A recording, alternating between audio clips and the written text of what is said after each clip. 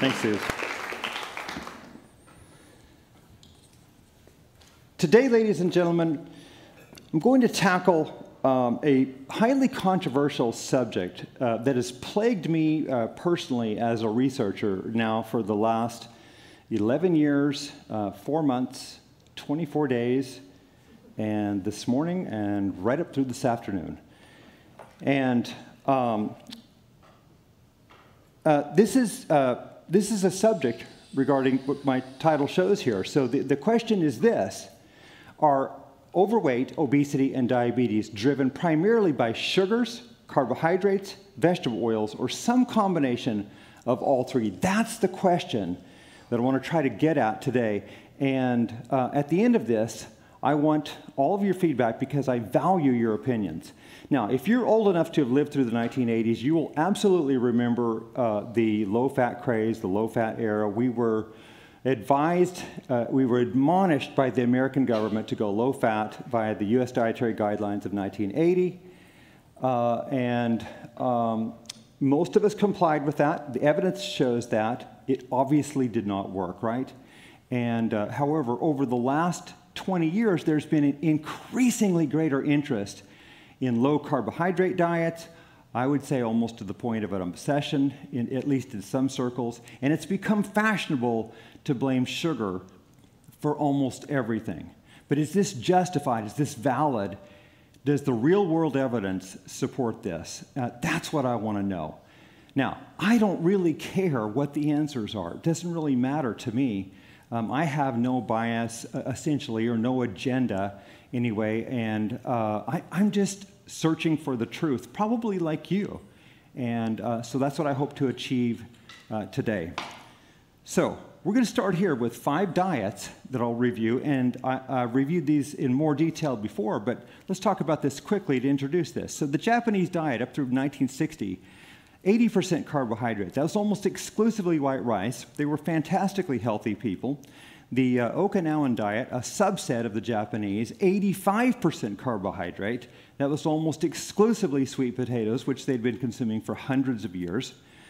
They were fantastically healthy up until that time, around 1960.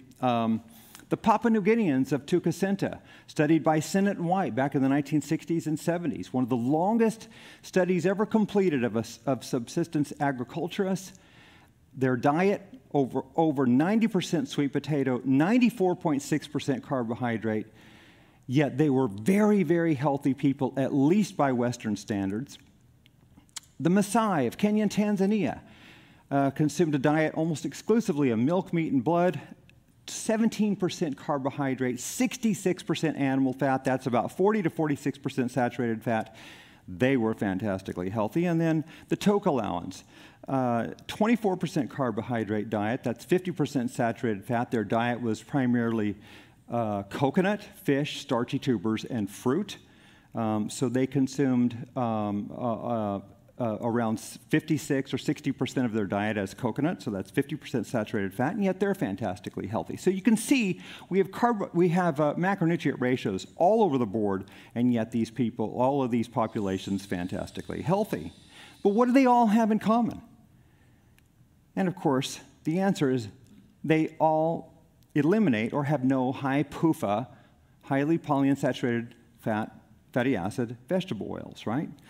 So I'm going to start here. This is my hypothesis for today. Vegetable oils are the primary drivers of obesity and diabetes, and as a corollary, non-processed carbohydrates play no role in obesity, metabolic disease, or diabetes. Let's see if these seem to hold true. What about sugar? Is it the villain in obesity and diabetes it's been made out to be? I'm going to submit to you at this point, I'll just say I don't know. Let's leave that open-ended, and just see where the evidence takes us, all right? Now, just for a couple moments here, I want to discuss observational versus randomized controlled clinical trials, because I have, as you can see, I rely heavily on population studies, and I think they're extraordinarily valuable. Here's a quick couple of reasons why. First of all, this question, are randomized controlled trials even applicable to diet and chronic disease? So with chronic disease, we're talking about diseases like heart disease, strokes, many cancers, Alzheimer's disease, age-related macular degeneration, on and on. These are obviously conditions that take decades to develop, right? How long have we controlled diets, right? Typically, if we completely control a diet, it's been done only for a few months because those people have to go into a metabolic ward in a hospital setting. They're prisoners of the ward because of you have to track everything that they consume. Everything has to be properly prepared and measured. If they leave the ward, they might go to McDonald's, eat a hamburger, French fries, and drink a Coke, and now your study is falsified. So anyway, here's the contemporary thinking, though, on proving causality. So we make observations out in the field, out in nature, and we try to understand biological mechanisms. And from that, here's what people say is we generate hypotheses, right? And then from there, we move to a randomized controlled clinical trial. And finally then, from that, we can draw causal inference. And it's as though we can't draw causal inference without an RCT, a randomized trial, right? So can we skip the randomized controlled trial ever and derive conclusions? I assure you we can. For example, can we assume that being shot in the chest with a high-powered rifle is dangerous to your health? We don't have a randomized controlled trial, right? Now, mind you, no one was hurt making this photograph. This is a model. Nobody up in arms.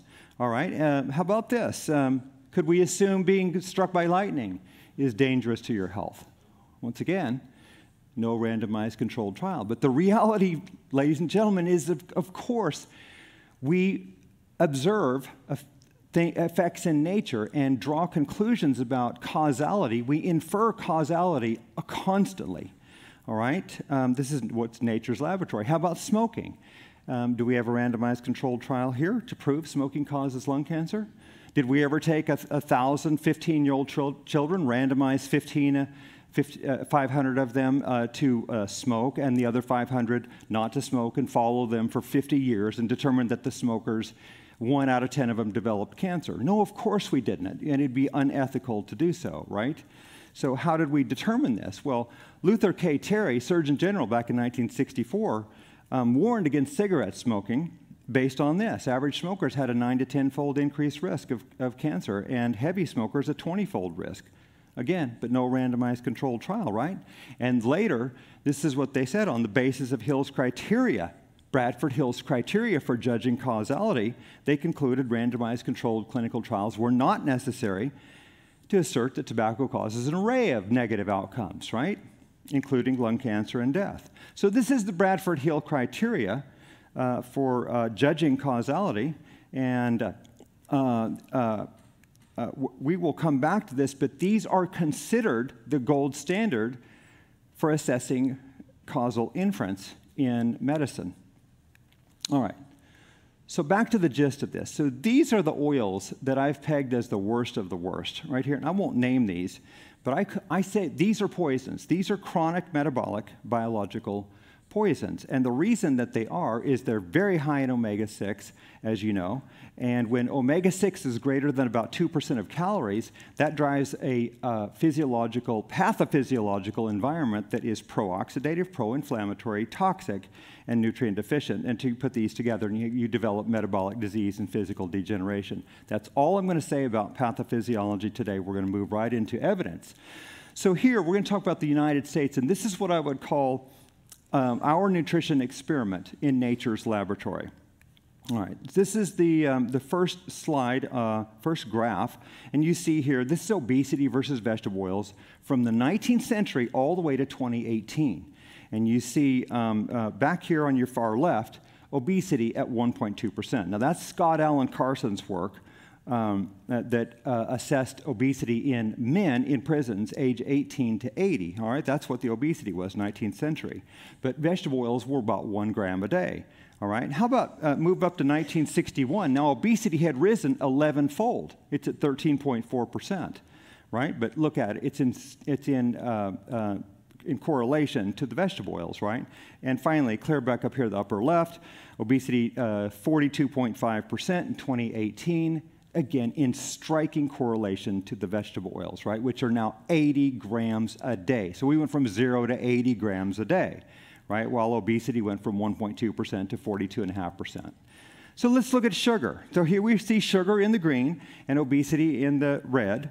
All right, let's go back here to the 19th century, 1890, obesity 1.2%, right? Scott Allen Carson's work. Where was sugar?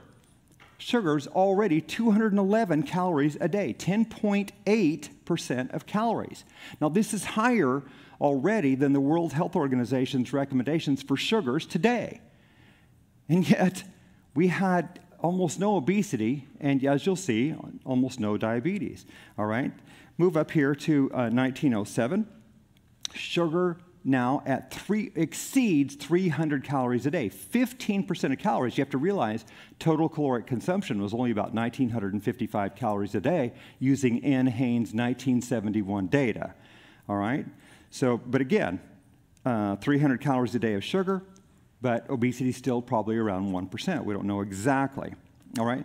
Let's jump up here to 1930. Now, this is interpolated data. That's why I have approximately there. It's based on Excel creating interpolated data because the next actual data point will be 1961. So that's the estimate.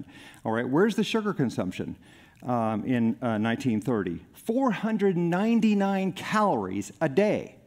25% of sugar consumption. A fourth of the diet is sugar, and look how fantastically healthy everybody here knows that we were very healthy then, right? Now I want you to notice the sugar drops over the next 30 years to 1961, right there, but obesity continues to climb. We've got a negative correlation, all right? Now jump up here all the way to 2018, when obesity is 42.5%. Where's the sugar? 526 calories a day. All right, 24% of calories in 2016. So those are 2016 versus 2018 there. But notice the sugar is only 27 calories a day higher in 2016 than it was in 1930, right? And as a percentage, it's a hair lower. It's 1% lower, all right? So we have a very strong disconnect and very poor correlation between sugar and obesity. Let's put the two of these together, and I'll just highlight here. So here we see obesity shows a striking correlation to vegetable oils, but almost no correlation at all, even negative correlations to sugar, and we're going to come back to that, all right? Okay, so now we're moving down the time frame that we're looking. We're looking at 1961 to 2018. All right, so here's obesity in 1961, 13% on your lower left here. And you can see it climbs all the way to 42.4% by 2018, as you saw before. And look at the correlation to the vegetable oils in the blue. But here is, I'm going to highlight, that is the sugar. Look how little it changes. So what are the numbers? So during this period, 1961 to 2018, sugar's up 14%, vegetable oils up 230%. That's 3.3-fold. Right? And so again, striking correlation to vegetable oils, but very little correlation to sugar here. So now this is, we're narrowing down the window of evaluation further. This is 1999 to 2018. And you can see obesity here, 1999 is now 30.5%, climbs all the way to 42.4% in 2018.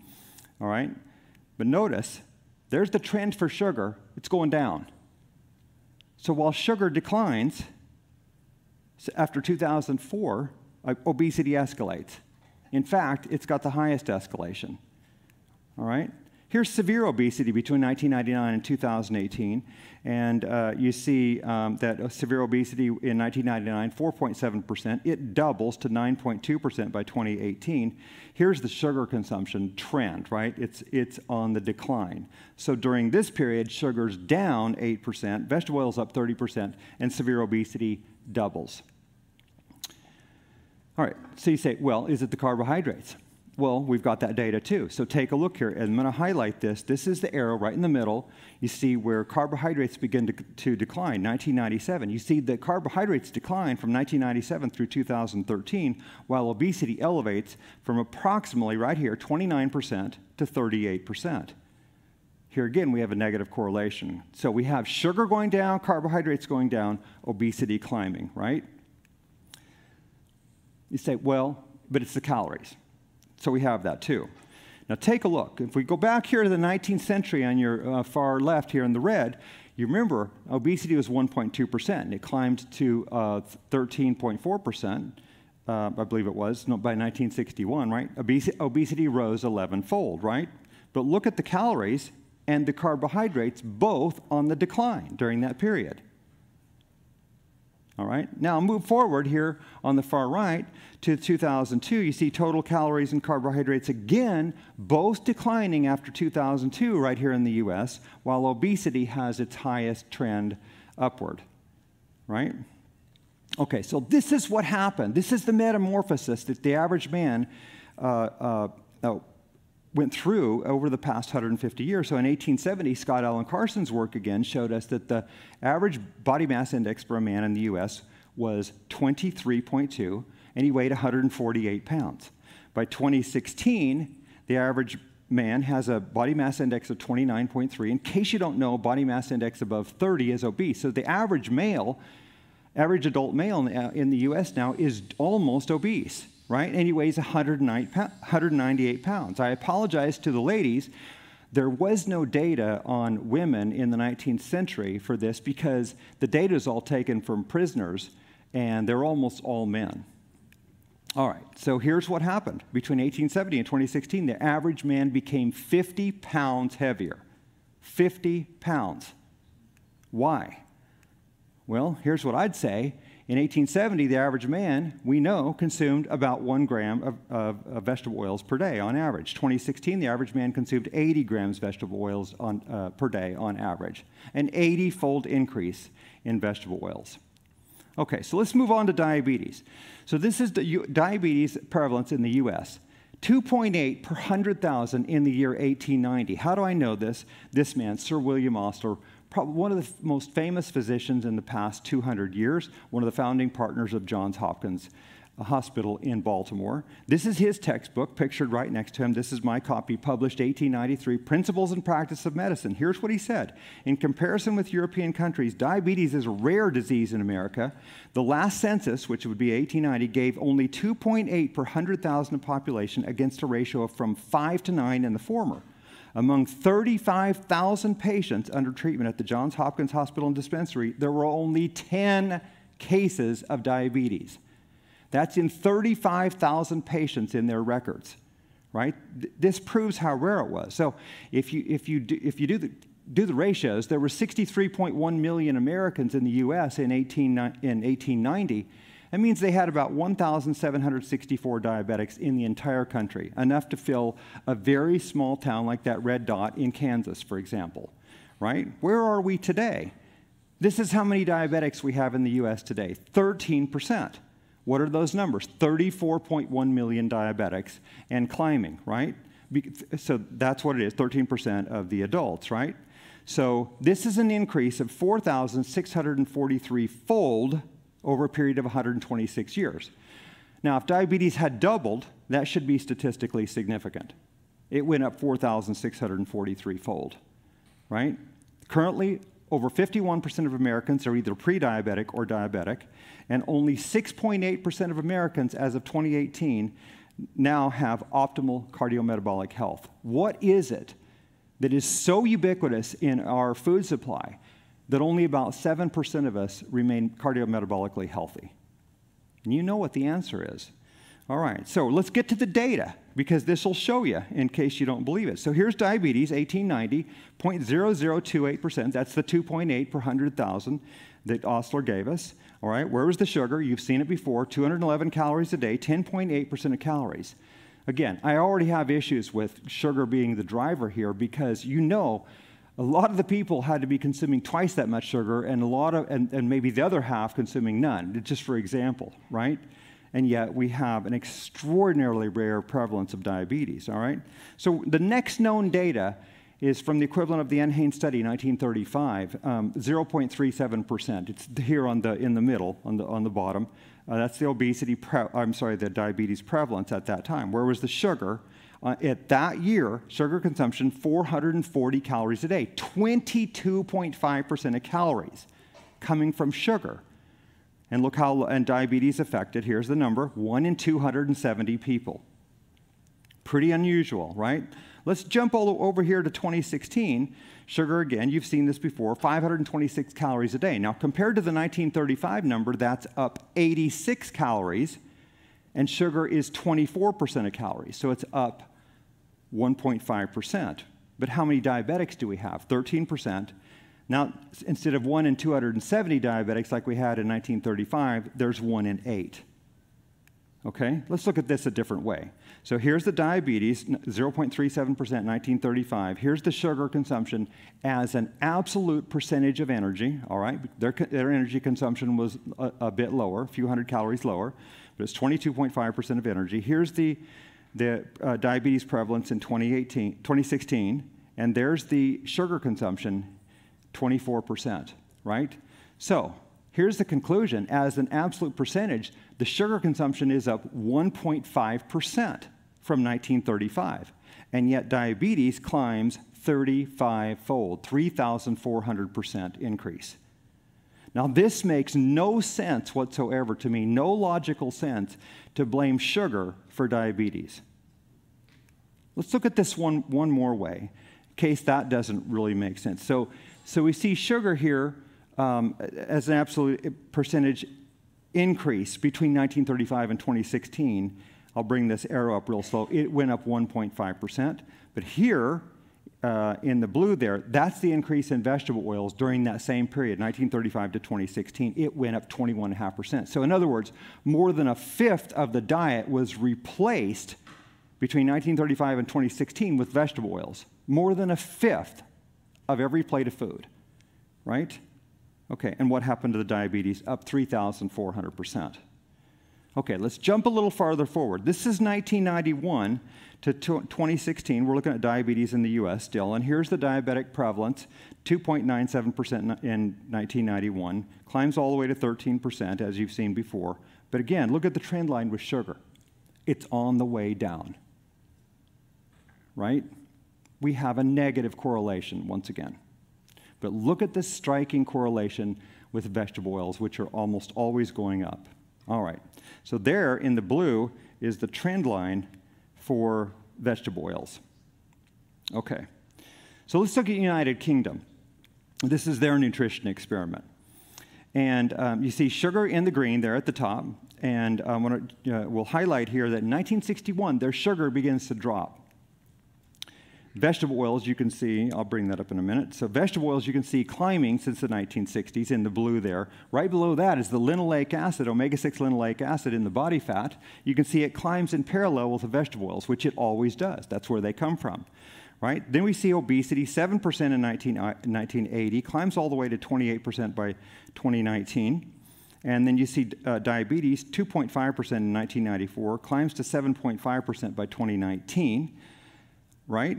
So you see LA in the body fat and obesity and diabetes all in parallel with the vegetable oils, right? While the sugar is on the decline, right? So let's make this a little easier to see. So one of my colleagues just created trend lines for this. So this is what happened during this period. Sugars declined to 28%, vegetable oils doubled, linoleic acid in the body fat more than doubled, obesity quadrupled, diabetes tripled, right? All while sugar's on the decline. Okay, let's move on to Australia. This is their nutrition experiment. Take a look. So first thing you see in the top, again, with the sugar in the green, is a near steady decline in sugar after 1961, right? It's not a huge decline, but it's a decline. You see vegetable oils on the incline, as almost always, right? Here's the obesity, 9% in 1980, climbs all the way to 31.3% by 2018, so it more than triples. And you see the diabetes in the purple and the chronic disease in the black. Those are short lines because that's all the data points that they had, right? But you can see sugar's on the decline while obesity skyrockets, right? But what's it in? You can see what it's rising with. Now, I'm just going to highlight here in your upper left, sugar consumption here is higher in 1961 in Australia than it was in the United States in 2016. Yet look how low their obesity probably was. I mean, that was 1961, but their obesity in 1980 was only 9%. I say only, but still, compared to where most westernized countries are. All right, let's move on. You say, well, maybe it's the carbohydrates. Well, here's the carbohydrates in Australia, and you can see that the carbs decline after 1970, right? Now, they go down over those several decades. They're a couple hundred calories a day. But once again, as the vegetable oils incline in the blue, and again, you see the obesity climb markedly, right, from 9% to 31.3% in near perfect lockstep correlation with the vegetable oils, right? Okay, let's look at Israel.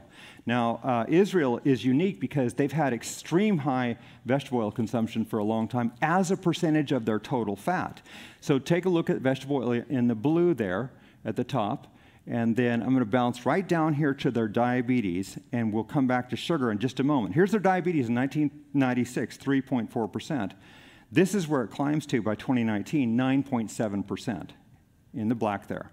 But notice that the sugar took a steep decline. So while the diabetes was going way up, their sugar was on the decline. And if you look at the very bottom, you can see how low their added animal fats and butter and ghee, they have almost none. Those total around 6 or 7% total in their diet. All the rest is coming from vegetable oils. All right, this is China. All right, and so you'll notice, like almost all countries, look at their vegetable oil in the blue, climbing since 1961 steadily. And then you see the sugar down below that. We'll come back to that in a moment. Let's get right to the overweight and obesity. This combined overweight and obesity, 15.3% in 1991, climbs all the way to 42% by 2015, right? So a marked increase. All right, now this is not a talk about cancer, but I'm going to mention very quickly here that cancer elevated threefold during that same time, cancer incidence. All right, here's what I want to bring your attention to. It's hard to see these when you go quickly, but if you look at the far left y-axis, you'll see the kilocalories per capita per day. You see how low their sugar consumption was, 60 to 80 calories a day in recent decades. That's 2.5% of their consumption. All right, 4 to 5 teaspoons of sugar a day. And I'll bring up another pop-up over here. China's sugar consumption is the 8th lowest in the world. All right? So why is their overweight, obesity going through the roof, right? And their cancer going through the roof, right? It's related to the vegetable oils. All right, let's look at New Zealand. And you're going to see here that New Zealand's very interesting. The reason I brought this one in is because they have extreme high sugar consumption. You can see since 1961, they were bouncing between 450 to 500 calories a day. And then in more recent decades, you can see they climbed above 500 calories a day. All right, but I want you to look over here. Look at their vegetable oils, how low they were in 1961. Now, they didn't have their first obesity study till 1977, which I'll highlight right here, was 10%. All right? And then look where obesity climbed to in New Zealand, which is a lot of the Maori, Pacific Islanders, 50%. 50%, but look, it's in lockstep correlation to the vegetable oils. Now, all of the Pacific Islanders are exquisitely genetically susceptible to seed oils and to processed foods in general, but particularly to the seed oils. They have extraordinarily high rates of obesity. They have all the top nations in the world, if you look at all countries, all of the top nations in terms of obesity are in the Pacific Islands. All right? Okay, this is Japan, the quintessential nation, I've always said, to illustrate all these points. First, let's go through their food consumption data. So you're going to see here, here's the total calories, and these numbers on your left are going to range between 1958 and 1961, okay? Just to make that clear. So here's their total calories around 1960, 2,837. They dropped by 2009 to 1,850. Calories went down about almost a third, right? Around a third. Carbohydrates, when they were fantastically healthy in 1960, 84%, all right, dropped down to 56%. Here was their sugar consumption around 1961, 196 calories, jumped up to 384 calories peak in 1989. I'm not giving you all the data points just to make this simpler, okay? And then it comes back down to 282 calories by 2010. On your lower right, I'll give you a pop-up here that their sugar dropped 27% between 1989 and 2010. Now, if you look down here, this lower, in the purple, you see the total fat was 5%. One of the lowest total fat consumptions in the world, 1961, again, when they were very healthy. Here's where their total fat went to, 27% by 2009. And then their saturated fat, lower right, only 7%, the lowest in the developed world. All right, but here's the critical numbers. The vegetable oils in the blue, and I highlight the numbers in red. 81 calories in 1961, 9 grams. That was tolerable. That's where the US was in about 1908. All right, where did their vegetable oils get to? 351 calories per day by 2010. Let's see what happens to them. All right, so here's obesity in men. All right, and you're going to see here, right in the middle, so in the red, you see obesity climbed from 16% in the late 1970s up to 31.2% by 2009. So it doubles, right? Again, while calories, carbohydrates, and sugars are all on the decline, obesity doubles in men, all right? So this is diabetes in the red curve, all right? Look how low their diabetes was, 1954, 0.02%. That's 2 per 10,000, all right? Extremely low. Where does it get to? 6.9% by 2009. Look at that in lockstep correlation to the vegetable oils. Once again, that's what their diabetes does, while the calories, carbohydrates, and sugars all decline. All right, diabetes up 345-fold between 1954 and 2007. Okay, very quickly, like I said, this is about obesity and diabetes, but I can't pass up just showing you that their breast cancer went up 5-fold along with the vegetable oil between 1975 and 1999, and their age-related macular degeneration, leading cause of blindness in people over the age of 60, went up 82-fold in relation to their vegetable oils.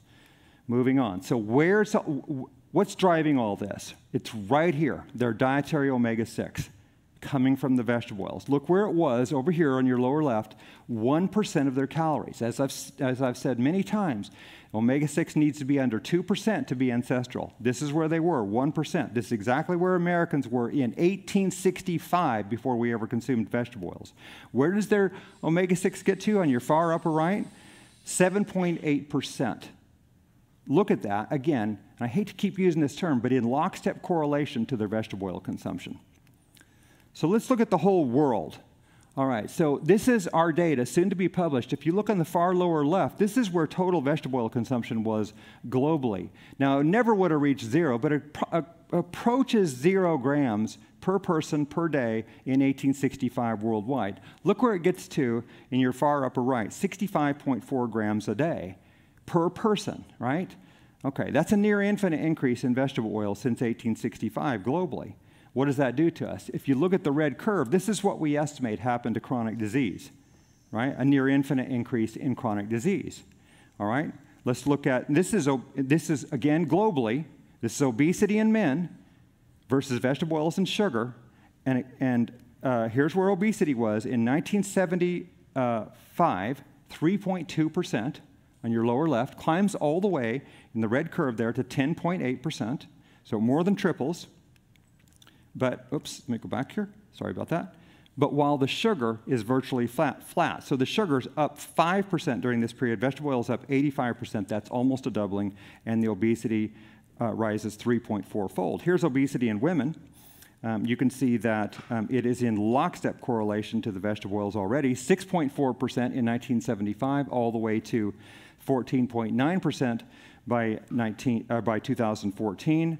While the sugars are virtually flat. You say, well, what about the carbohydrate? Well, let's look at the BMI versus that, because you've already seen the obesity. So here's the BMI, 21.7 in men in 1975, climbs all the way to 24.2 by 2014, right? And look at that near perfect correlation with vegetable oils, while the carbohydrates slightly declined. Now, the carbohydrates only went down 1.5% there, but they did slightly go down. Again, this is all global data. Average weight gain for men here, 18 pounds. Let's look at women. So here's the BMI in women, 22.1. In 1975, climbs all the way to 24.4 by 2014. Again, while the carbohydrates are flat. So average weight gain for women here, 14 pounds. All right, here's diabetes in men globally. You can see it was 4.3% in 1980, climbs all the way to 9%. It more than doubles, all right, again, while the sugar is flat. Let's look at women. So 4% diabetes in 1980, lower left here, all right, all the way to 7.9%. It doubles, again, while the sugar is virtually flat. In fact, sugars are down 1.7% there. So anyway, vegetable oils are killing us, and they're hidden everywhere. This junky plate of processed food loaded with vegetable oils, these kinds of fast foods, I estimate this contains 75 grams of omega-6. That's the best job I could do to estimate that. Optimal is 2.2 to 5 grams a day. All right, that's what you should be getting. So that means the omega-6 in all of this, assortment of processed foods is enough to serve you. It should serve you over 15 to 30 days. So take this, contrast this, the omega-6 in all of this food, in these plates. I've tried to add all this up. Now, this is ancestrally raised, ancestrally prepared food. This is 3.5 grams of omega-6 versus the roughly 75 grams in the previous image. Now, again, this has to be ancestrally raised, ancestrally prepared. So let's wrap up here. So, obesity and diabetes have escalated in direct proportion to seed oil consumption with little or no relationship to sugar consumption. Obesity and diabetes have also escalated while sugar, carbohydrates, and even total calories have all declined. We've seen it repeatedly, and there's more it could give you if we had more time. So vegetable oils are the primary drivers of obesity and diabetes. I don't have any question in my mind about this whatsoever. Vegetable oils and high omega-6 diets account for, I would submit to you, 90% of obesity and around 99.7% of diabetes. I know that's a very bold claim, but this is what all the evidence leads me to believe. All right? A warning, however.